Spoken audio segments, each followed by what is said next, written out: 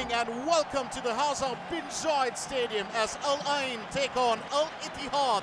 This is the quarterfinals, the first leg that will be played out here in the AFC Champions League 2014. All the players to carry on. Here's Miroslav from the left flank. That's a good delivery. What a connect! But picked up safely. It's touch and go here for Asamoah Gyan. Kembo, what a strike! It's Kembo who'll pick it up on the left flank. Kembo looking to get that through and strike one. Al Ain. Ismail Ahmed has made the difference here.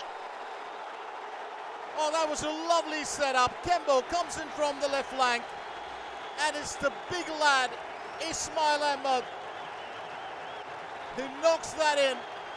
Asamoah back again, strip that over to Gyan. Can he get it through? And Asamoah Gyan finally hits the target.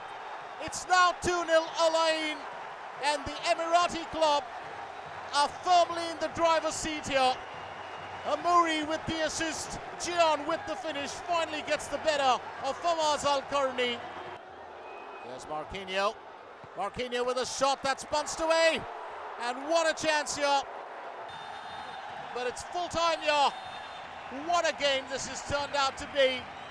And it's sheer delight for the home side. So final score, it's Al Ain 2, Al Ittihad 0.